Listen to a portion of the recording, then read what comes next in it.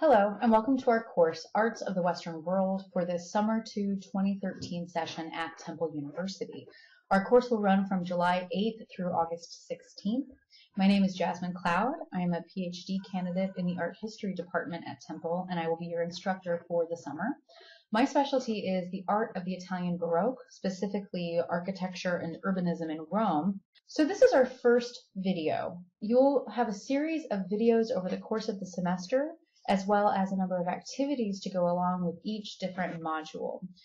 This course covers basically the entire history of art, from ancient Egypt until art of the early 21st century, which is the one we're currently in. What I want to do today is talk a little bit about what this course is going to be like. I want to talk about what is art history. I want to show you the syllabus and our Blackboard site, which you will need to be very familiar with. And I'd also like to talk about what you can expect to learn. This course is worth 4 credit hours, and what that means is that it's actually going to be quite a bit of work for this summer. Every single week you will have 3 to 4 modules to complete. There are also a number of readings from the textbook, A History of Western Art by Laurie Schneider Adams, the 5th edition. There will also be some supplemental readings posted on Blackboard. Following the readings, there will be a video posted on YouTube that you will need to watch that has me lecturing. It will be about an hour-long video for each one. Following that, there are a number of activities. There will always be a self-assessment. This is a link to a simple quiz just to get a sense of where you are. These aren't counted for a grade, they count towards your participation, but after having done the readings and after having listened to the lecture, it's a good activity to do, so I know where you are, so you know where you are. Following that, there's typically a discussion board. I will give you a prompt, sometimes a website to consider. Often we will have audio posts where I want to hear your voice and hear you using the vocabulary that we're learning together this summer session. Also, there are a number of journal entries, and again, I will give you prompts and parameters for all of these things. So what is it that you can expect to learn over the course of this summer? Well, one of the things that we're going to be doing in talking about art history is we're going to be looking at a number of major monuments, things that you have almost certainly seen before. For example, here we have the Parthenon in Athens. This dates to the 4th century BCE in the classical period of Athens. Why are we so fascinated with buildings like this? Why do we look to Greek architecture and Greek sculpture as a paradigm for what art should look like, and why do our buildings still look like this today? That's something we'll be talking about. We'll also consider such things as this colossal statue of the Emperor Constantine. If you've been to Rome, you might have seen this in the Capitoline museums. Why is a head of an emperor, his arm, his kneecap, and this hand so important? Why is it worth studying? Also, we'll move into the Italian Renaissance after covering the ancient world, including this work that I'm sure you've seen before by Leonardo da Vinci called The Last Supper. Why has this work been such an enigma? So not only will we be talking about architecture and sculpture like I just showed you, but we'll be talking about painting, which I think is a very common medium that people think of when they think of art history. We'll talk about who Leonardo painted this for, where it is, why he painted it. So for each of our objects, we'll be thinking about such things as context, who commissioned it, who paid for it. We'll be thinking about things like subject, what is the Last Supper, what's happening in the scene, how is Leonardo showing it differently than other people. And then we'll also think about things like style. Why do we call this the Renaissance? What characteristics does it have that shows that it is a Renaissance painting? We will eventually move into the 20th and 21st century towards the end of the course, and we'll ask questions like, does this Jackson Pollock piece called Autumn Rhythm, is this something that just anybody can do? So one of the things I want you to think about, especially today for our discussion board at this module, Module 1, the introductory, is what is art? Well, how do we classify it? What kind of definition can we give it? What is not art? Do you really think that your little brother can do this? I'm not so sure that that's true. So we'll be thinking about issues such as that. And finally, here's a good example of something from the very late 20th century and an artist who's still working into the 21st century. This is called Running Fence by Christo. Is this curtain billowing in the breeze? Why is this art? Is this art? So I'm interested to hear what you have to say about these things. So art history covers a lot of different topics. We have all sorts of different objects. That's something that's very important, is the object itself. Obviously, in the name art history, that means we're going to be talking about a lot of history. We cannot talk about these objects without understanding the context that they come from, where they are in the world, what was happening around them politically, socially, what was the economic situation. And it's interesting, especially when we get into the 19th and 20th and 21st century, artists are start doing things for themselves. They're not doing it because somebody is paying them to do it.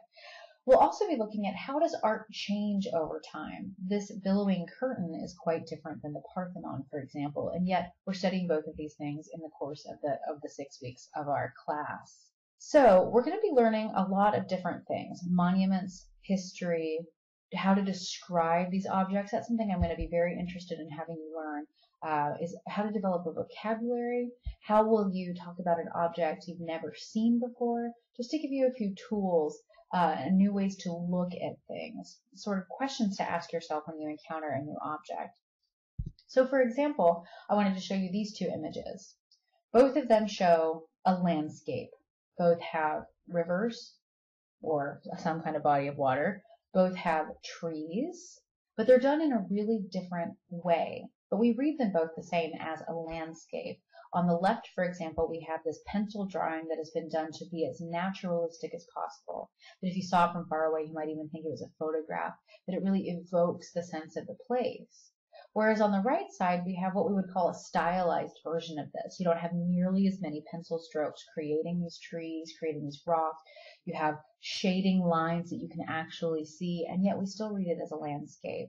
So this is just an example of how art can be considered different things, how two things that look very different may represent the same object, and what that means for us exactly. The syllabus is going to be your Bible for this short summer session. I wanted to walk you through it because there's a lot of information in it and a lot of things I wanted to make clear to you. So the first thing we have here is my contact information. You can feel free to email me at any time with any question. I will respond as quickly as I can. I also have included my Skype name here so that if you want to set up an appointment with me via Skype, we can actually talk face-to-face as we possibly can in an online course. Below that, you see the course information. As I said, you are getting 4 credit hours for this course. We will be holding everything online. For the most part, you will be doing work on your own, but as I will tell you in just a minute, we do also have some virtual meetings to take care of. So the basis of this course is an introduction to the visual arts of the Western world. We're going to be focusing mostly on Europe and on North America, mostly the United States, and we're looking at prehistory all the way to the present day. The course, as I mentioned, will be delivered online over the course of 6 weeks during the summer 2 session. As I said also before, you have 3 to 4 modules per week, watching a video, conducting readings, and also doing a number of activities. Also, each week, starting the 2nd week of class, we will be meeting virtually via WebEx. We will agree mutually on the best time for us to meet. I'm looking towards the end of the week, Friday or Saturday, for these meetings so that you have time to complete the modules. As you'll see once we look at the Blackboard page, each module has a due date so that when we finally meet in person together, that we're all on the same page. So by the end of this course, I want you to recognize some of the major monuments of architecture, sculpture, and painting and understand them a little better than maybe you did before. I also want to work on, as I said, describing and evaluating a work of art. How does somebody actually talk about art? Also, we want to look at the context, the function, and the meaning of this work of art. What can this object tell us about the society? I have a number of expectations for this summer. The most important thing is going to be good time management. A summer course contains the exact same amount of information that would be delivered in a 15-week semester. So that means it's done very quickly. It will take you about 8 to 10 hours of work a week throughout the duration of the course. That's the same as if you were attending a summer course in a classroom. I've taught a number of those as well. And for that, you meet 7 total hours in the classroom, plus you have work to do outside of class. So you need to practice good time management skills. That is why there are deadlines for each module. You also are responsible for checking your Temple email every single day. This is our only form of communication. You need to be available via email. It is also required that you attend our virtual weekly meeting. And as I mentioned above, this will start in week 2, and we'll be meeting for about an hour at a time. In that, I expect more than just attendance, but also participation, and we'll talk about that a little bit more as we move forward. And I've sort of stressed this already, but it's very important you meet all of the deadlines in order to have the most productive meeting as possible, in order for you to learn as well as possible, and to be prepared for your assignments, your weekly quizzes, your paper that you will be doing. It's very important that we're all on the same page, that we're all prepared in the exact same way for the weekly meeting. From you, your peers should expect the following: that you participate in our weekly meetings, but also online in the activities where you'll be interacting with your classmates. Also, there will be a few group activities that you'll be expected to pull your weight in. It's also very important that in all of our interactions, despite the fact that you're only looking at a computer screen, that you're typing to somebody that you're not in the same room as, you need to be respectful in all situations. This is just as if we were in a classroom together. Imagine that this is your colleague and your peer sitting next to you. Be careful with what you say, and please phrase everything in the most respectful manner possible. Also, if you have a question, please ask it. Chances are that another person has the same question. I'm happy to answer them, and your peers are also really great resources for this. I mention that because I've set up a Facebook page, which I'll show you in a few minutes, that all of you will need to join, which will be a really nice, fast way for us to communicate different things to each other, for you to ask your classmates a question, to ask me questions, etc. So what can you expect from me? You can expect a very prompt response to email within 24 hours. If for some reason that won't be the case, I will be sure to let you know in advance. Additionally, I will also stay on top of grading and all feedback, because in the same way that you have a lot of work to do in a very short amount of time, I do too. So I will make sure that I'm meeting deadlines just the same as you are. Also, I will be available to chat on Temple Mail or by Skype, as I mentioned before. Also, I'll be interested in hearing your feedback as we progress throughout the semester. I want to hear how the learning is going, how the course experiences, and what might be improved upon in the future, how I can make things better. There are a few things that you need to take this course. I already mentioned the textbook. Here is more information about it written down. Like I said in the email, art history books are very expensive. Consider renting a copy. That's available through Amazon. You can get it on your Kindle. Also the bookstore, of course, but art history books are expensive. Also, there are supplementary readings posted to each module on Blackboard. It is very important that you have internet access. You will need to be on an actual computer for our in-person meetings. It will not work on your iPhone or any other kind of smartphone. You'll also need a computer that has a microphone and a webcam like I'm using right now. In our weekly meetings, we will all be seen on camera together. So it will be as if we were in a classroom. I also very strongly encourage you to get a headset to participate in these. I'm not modeling this very well myself right now because I have the wrong kind of headphones right now, but that will help eliminate all background noise and prevent other kinds of feedback. Again, I'm going to stress that you need to check your email. It is your responsibility to keep up with all announcements made via email, made on Blackboard, made through the Facebook page. Please be. Also, each module has a due date. Activities for that module must be completed by midnight on that date. Everything. Do not wait until the last 5 minutes to complete something. That is just asking for trouble. These are non-negotiable due dates. They're in place for a reason. Also, we will be using some third-party sites such as Facebook, which I've already mentioned. Also, things such as TestMoz, which your self-assessments will be on. This offers free registration, and actually with TestMoz, there's no registration necessary. And on Facebook, if you're not already on Facebook, you can create a profile for free and put your settings to completely private so that no one can find you at all. Finally, as I mentioned before, participation in all course activities is required in order for you to pass this course. What I mean by that is in the discussion board. This will appear in almost every module. When a prompt is assigned, you need to contribute at least once and also respond at least twice to your classmates. These don't have to be extremely formal, but please avoid using texting language. There are also several journal entries due throughout the semester. These should be well thought out. They should be proofread. I expect these to be like a paper you're handing in during class. The Vocabulary Wiki is a group project that you'll be doing each week, starting week 2. I'm taking care of it for week 1. But then I will divide you into 3 groups, and at that point, you'll be responsible for the vocabulary for one module per week. Also, as I mentioned before, you'll have a number of audio posts where I will ask you to choose an object either from the book or from a museum website so that you can practice your visual analysis out loud. It's one thing to hear me describe it in video, but if you were in a classroom with me, I would be asking you to do this. So this is an opportunity for you to try it yourself. If you're not happy with your first attempt, you can always re-record these. Also, beginning with module 2, there will be a self-assessment after each video. As I said before, this is to evaluate your own learning. The grade that you get is not going to hurt you. It's not going to benefit your grade, but it's very important you complete this so that we both, you and I, can know where you stand with this material. Also, you are responsible for attending the virtual meetings. We will decide on a mutually acceptable time at the end of the first week, and this is where you can ask questions, practice your skills and concepts, before you start the weekly quiz. And finally, that weekly quiz will be emailed to you after our virtual meeting. These need to be proofread and spell checked. These should be like a paper that you are turning in. Also, there is a final paper. It's very straightforward. It's a 2 to 3 page visual analysis. You will find an example of a visual analysis on our Blackboard site. This is a project that will be built up over the course of smaller submissions. I think you have a total of 4 different paper submissions over the course of the 6 weeks. This is something that you choose from wherever you are this summer. You find an object that you want to work on, and then you get to write about that. So there's a lot of flexibility here.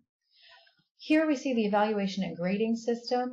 You'll find how the percentage of the grades are broken down. So the discussion board, journal entries, audio posts, various things make up attendance and participation. Your weekly quizzes are also heavily weighted, so these need to be taken seriously, as does your final paper. And oh, I just noticed an error in my syllabus. That should say that the total is 100%, not 10. I will fix that in just a moment. I want to point out a couple of these policies that you see in every single syllabus, especially the one called plagiarism and cheating. This is an online course. You have access to a number of resources. However, any and all acts of plagiarism will be caught. They're very easy to catch. I think students don't often realize that. And it is not beneficial to you. It is not beneficial to our course for you to be copying someone else's words, whether it's copying it directly, whether it is reading something, looking something up to answer the question rather than coming up with your own answer and then changing the words around a little bit. This is cheating, and it will not be tolerated. You will receive a failing grade for anything where plagiarism or any other type of cheating has been used. So please think carefully about that, and I'm very serious about it. Also, if you have any need for accommodation based on the impact of a disability, please let me know, as well as contacting disability resources on campus. And then following that, you will find the very lengthy schedule. I've typed out everything here. You can also follow along on Blackboard itself. It's a very straightforward schedule, I think. I've tried to color code things as well to keep everything in line. So you'll see here, for example, Module 1, that's where we are right now. You need to have this finished by July 9th. There are 2 chapters of reading to do in the textbook. There is this video that you're watching right now, and also 3 activity boards. Please introduce yourself on the Facebook page. There's a link available on Blackboard. Then you'll find your first journal entry about writing about an experience you've had in a museum, and finally the discussion board about what is art, and you'll find more of a prompt on Blackboard itself. So here you'll see the opening page of our Blackboard site, and of course mine looks a little bit different than yours will look, but here you'll find any announcements, anything that I need to communicate to you, I will try to post here, as well as be sure to send it via email. On the left, you'll see here all of the pertinent things, announcements, course documents, including a syllabus and a paper assignment, a direct link to the vocabulary wiki, where when it's your group's turn, you'll be adding a page yourself to create this, so you can go straight through here. Also a link to the larger discussion board where you can find the individual forums through there. And then you'll also find on the left side each of the 6 weeks of the course. And if you click on those, you will go to where the modules are kept. So I have week 1 open here. So for week 1, you have 3 modules, and you'll see the title of each, as well as the date that you should have all of these things completed by. So any journal entry, any discussion board entry, any audio post, any self-assessments need to be done by midnight on these due dates. So if you were to click through, you would find a module that looks like this. On the left, you'll find the table of contents. I've tried to organize them all the same way throughout just to be more straightforward, where you'll first find what the reading is and an attached reading if there is something outside of your textbook. Then you'll find a link to the video, always linked to YouTube. Then here for Module 1, we have the link to the course Facebook page, a link to the discussion board module, and information on your first journal entry. This is a little more simple than the later modules. So for example, here's Module 2, which needs to be completed by July 10th, if I'm remembering correctly. I have to cheat. Yes, July 10th. So you'll find the reading. Here attached is the supplementary reading. Right now I don't have the video posted or the self-assessment posted, so that generic is just for me. That will look very different by the time this course actually begins. And then again, discussion board, information about the audio post, and the vocabulary wiki, which I am starting for this first week. So one of the things you need to do for this module is go to our course Facebook page. I have just begun it, so you'll just see me up here in front of this wall. Right now I have it set to closed. You should be able to add it without any problem though. Here you can ask any questions that you need, and we'll also have quick conversations here sometimes. So I suppose that is it for now. Thank you for watching, and if you have any questions, please feel free to contact me via email. I'm looking forward to this semester. I know this is probably the first online course for a lot of you, but I think that we're going to learn a lot together. Just be ready for a lot of deadlines in a hurry. So see you soon.